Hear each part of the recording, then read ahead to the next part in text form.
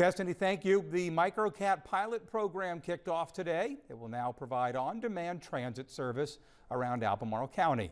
NBC 29's Kagan Hughes shows us how it's hoping to make public transportation more accessible.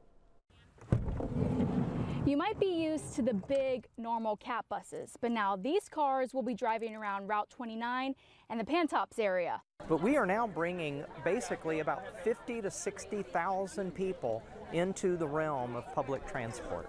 On Monday, people were able to buckle up and see how it works for the first time. Garland Williams is the director of transit.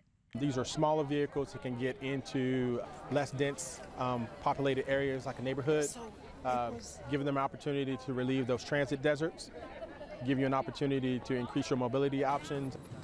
Donna Price is an Albemarle County supervisor.